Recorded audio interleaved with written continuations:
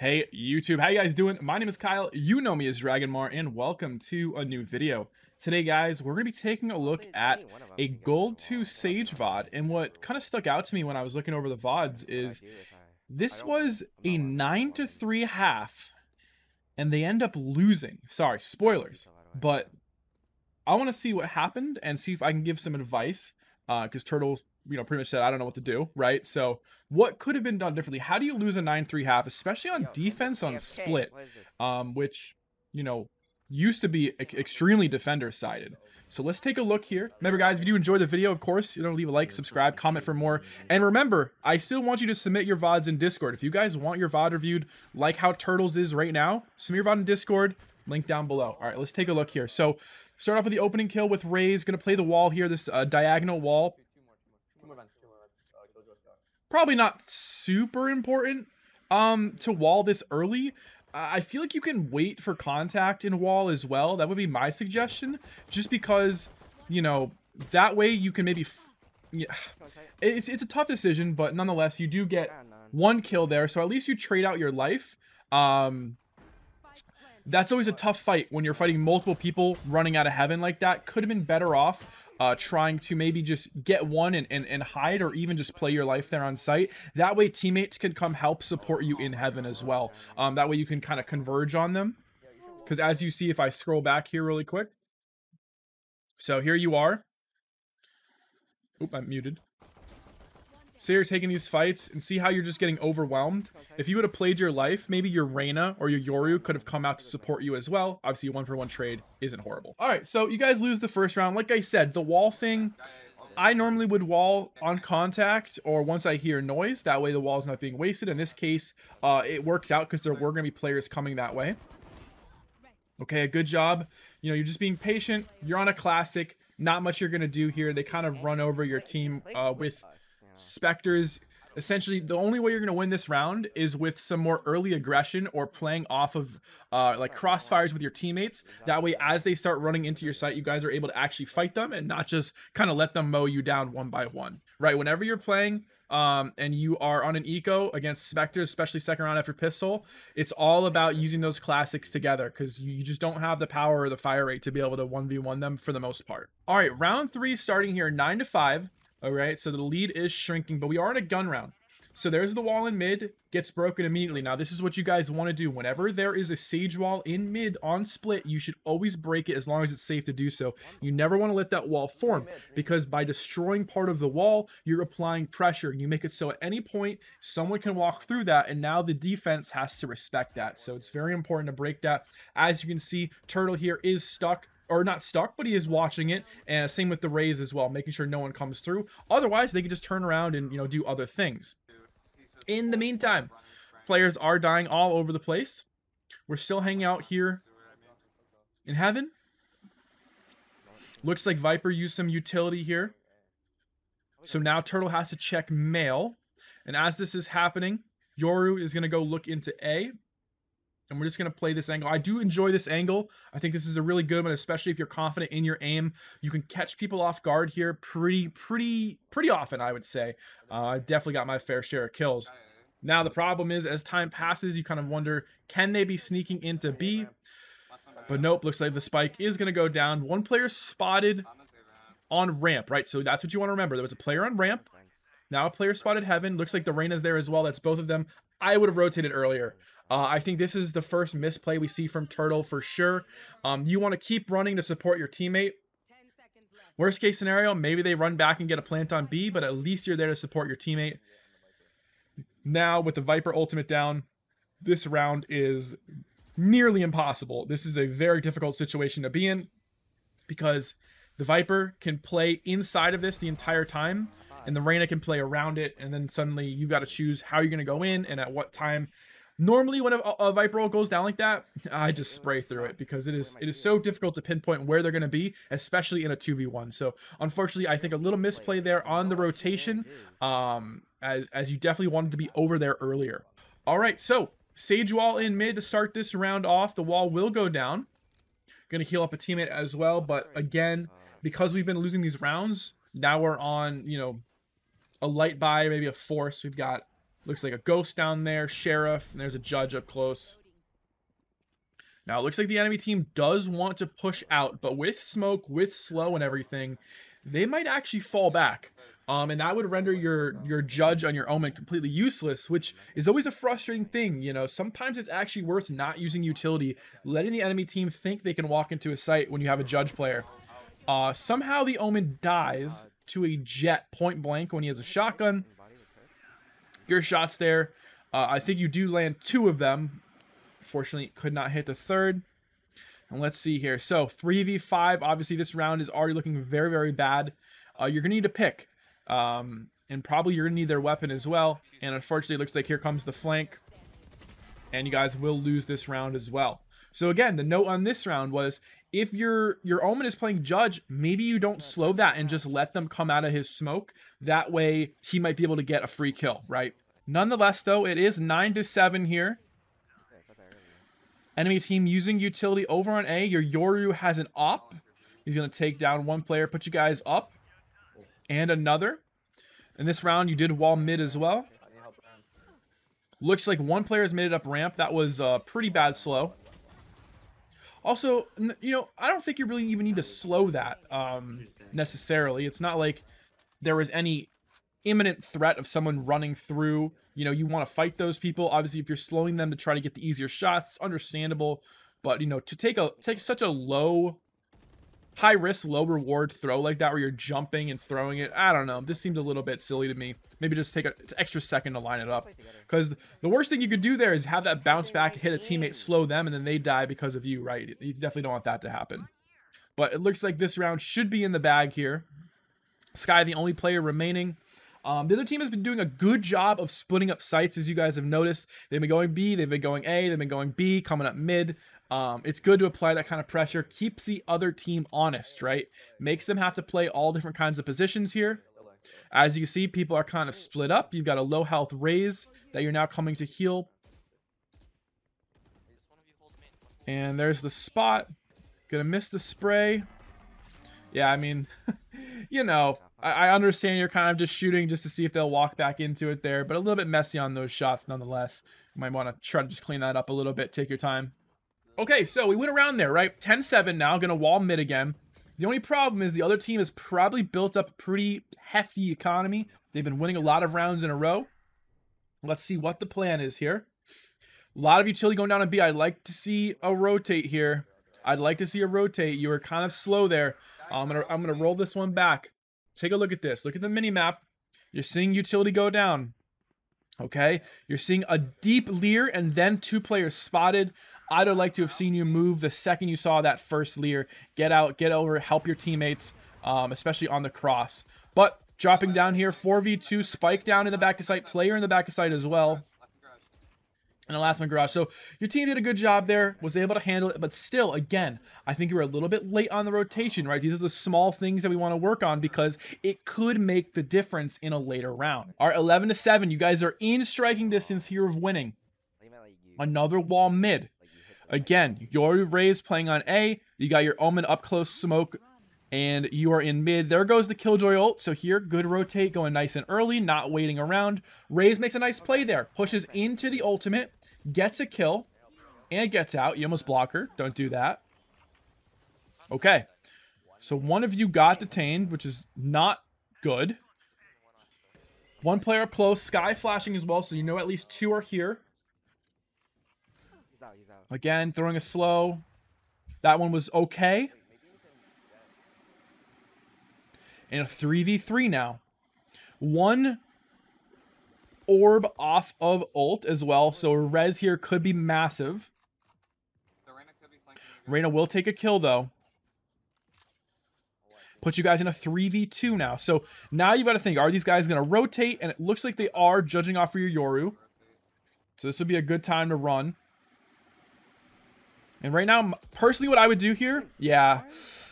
Oh, I don't even know when that Reyna got back there, but that was not good. What I was going to say is whenever you're rotating over to A to stop the plant, or to stop a rotation. Generally, I like to go lower in those situations and leave upper to my teammates, because I find that when you go lower, you can kill them off at the drop. But hey, look at that. Team does win the round 12-7 here. So 9-3. You guys started losing pretty badly there for a second, but you're pulling it back now. 12-7 match point. Let's see how you guys end the game. All right, so again, for like probably the 6th time, I've say we've seen this mid wall. The other team is going to let it go down as well, right? So this is where the problems start.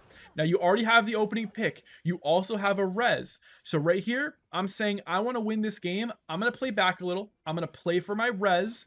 I'm going to play off utility, play for my heal, help my team.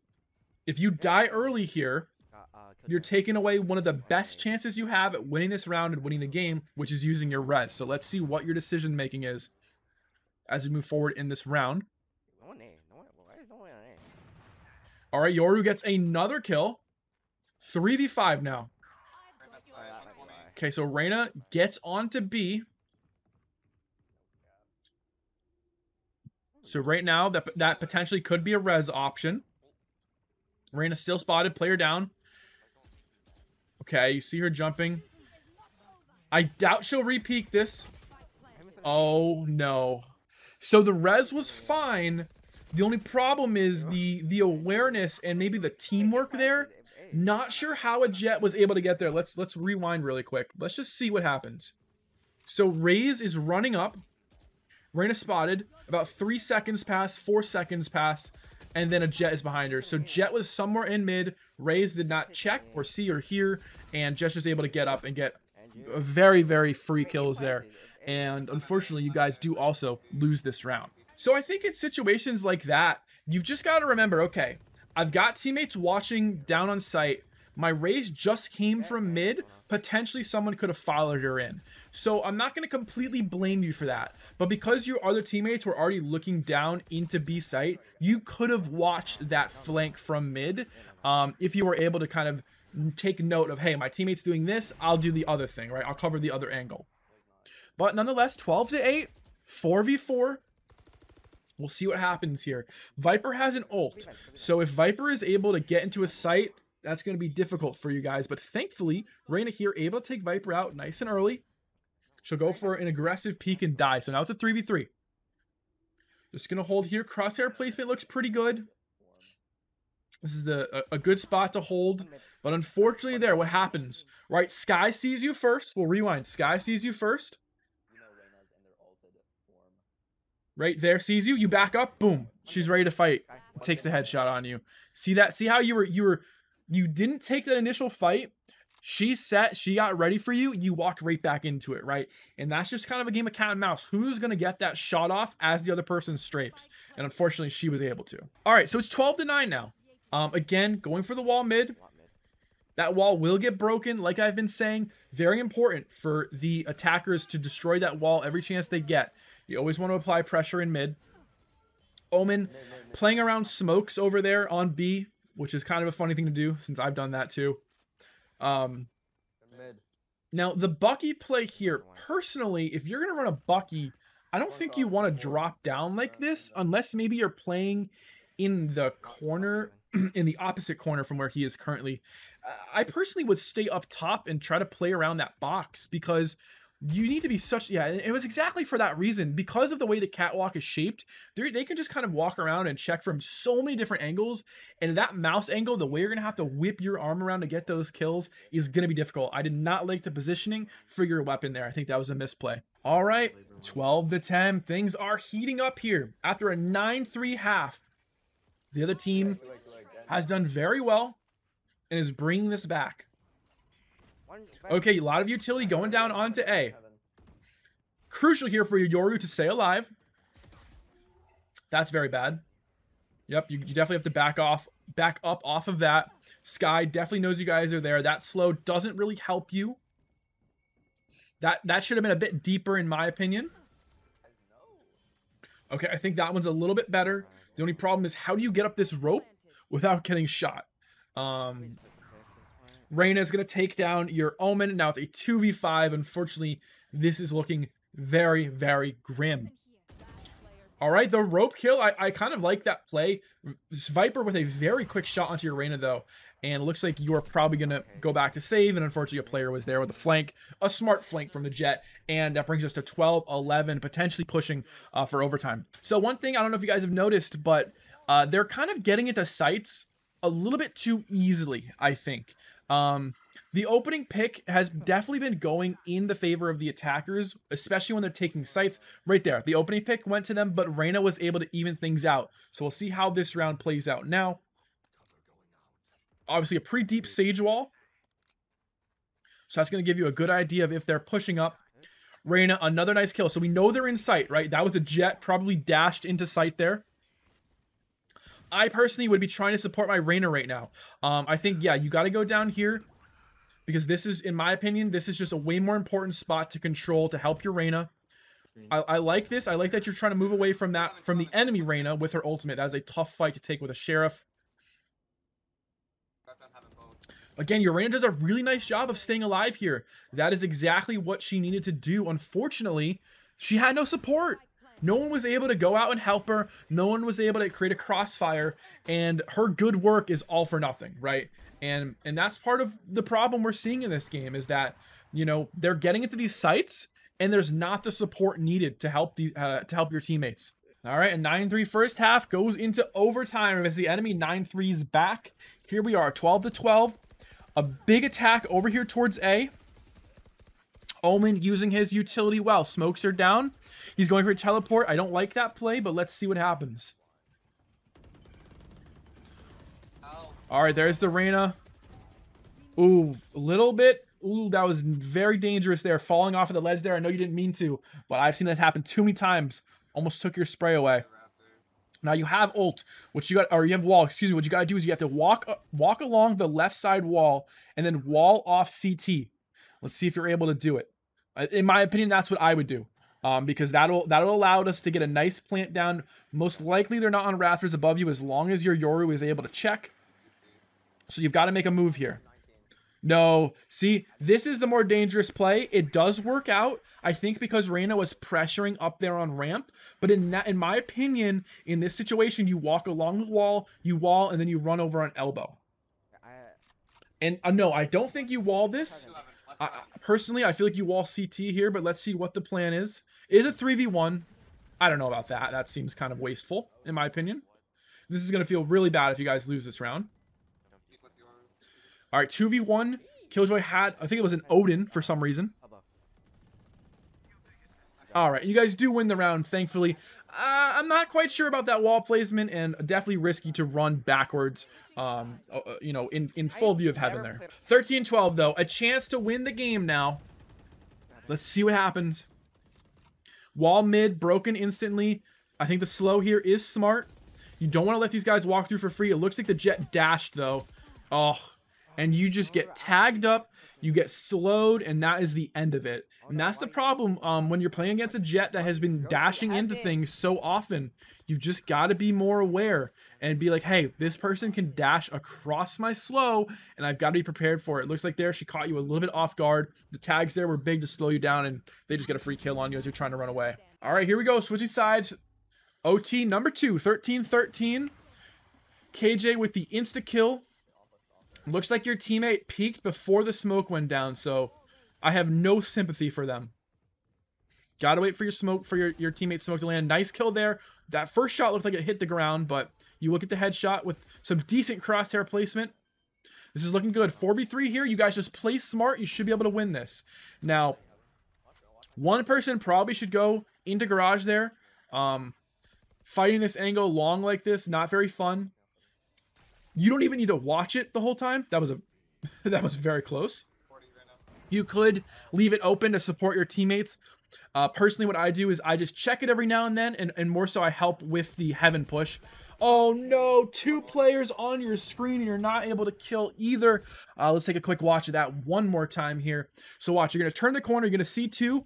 You're going to target, it looks like the Killjoy, but the Viper's in front. She moves to the side, Killjoy's able to get away. That is one of those situations where you just got to guarantee a kill somehow. Go for the easy one, you know, go for the easy. The easy is always going to be the closer player. And I think they're a slight misplay on who you were shooting. All right, so switching things up here on defense, going to be moving over towards A with the early wall. Again, early walls are getting broken easily. Jet, again, with the very fast push, does get the kill. And now you guys are down a player early on. 13-4 match point here in overtime number 2. Viper with a very annoying smoke. I'd be very surprised if someone was pushed up that far. Oh, there definitely are, though. Let's see if someone pushes through. Looks like someone might have. Viper's up top, and yeah, so right here what happens, this is a pretty simple round to break down. Early push. You fall back, you slow. Reyna gets aggressive, dies to the Jet that has been pushing like every round. You get a slowdown, you stop their push. Now your teammates have to support. Your Raze has to come support from heaven. Your Omen needs to rotate quicker. Your Yoru is on a flank, so you have to delay. You have to delay because you need that Yoru to get value. If you don't delay, the Yoru gets no value. Right? You take a fight, you kill the Jet, but at this point, they're already through, they're already planting, they're already on site, and your Yoru is not quick enough because you weren't able to delay long enough. And unfortunately, you guys will lose the game off of this. And like you said, this was a 9-3 first half. So you guys lost, you know, in a pretty unfortunate way. But what did we see from your gameplay? We saw your walls getting broken instantly quite often, right? So that tells me, is there a better way to use your wall in these games? Should you be playing more reactionary rather than proactive with your walls? That is something to consider. On top of that, we also saw you were a little bit slow sometimes on your rotates. That's also something to consider. You don't want to be rotating too slow in a lot of these situations. And another thing I would say is I want you to pay more attention to your mini map, right? Having that game sense to focus on where your teammates are and where the enemy is, and being able to react quicker, but also to know where to look, where to pay attention to on things like when they were pushing into B, you weren't quite quick enough on the rotate, or when you're rezzing your teammate, noticing that they were already covering the angle down on site. Maybe you should watch where they just came from for the flank. Things like that are going to be very important. Aside from that, though, I think you have decent aim. Like, I don't think your aim is the problem.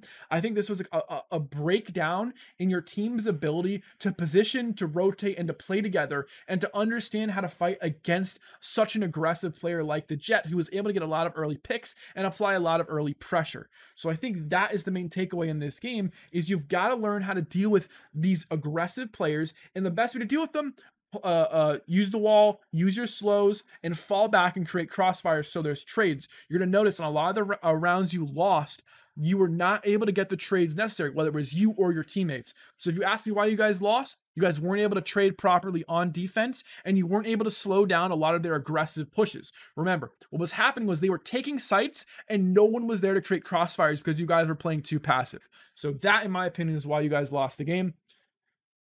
Thank you so much for watching. I hope you learned something. I hope that was useful to you. It was really interesting to kind of see how defense fell apart. I appreciate you for submitting that. It was a good VOD to review. So thanks so much for watching, guys. If you guys enjoyed, hey, leave a like, comment, subscribe for more. Remember, submit those VODs in Discord, and I'll see you next time. Take it easy, and peace.